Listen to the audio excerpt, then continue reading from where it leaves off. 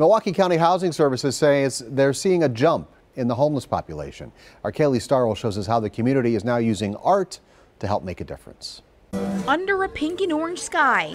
How cute is this? A rainbow of rocks below. Some of the rocks that I paint in my backyard. Lori Turner is helping the community to spread some color of their own. I'm going to do a come rock it out with me. Rock out, let's paint a rock. This one is for my business. I actually have a small cleaning business. Dozens showing up at a rock painting party in the garden of Riverwest Grown. Grabbing a brush, grabbing some paint, and just go.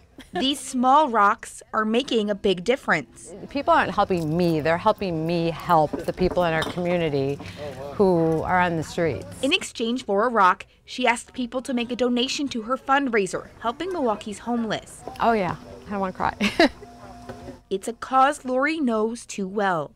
2017, I was seriously injured and it 100% changed my life, where my whole world changed and I was days away from being on the street. Her annual Spare Repair fundraiser creates and donates bags to those in need. It just warms my heart.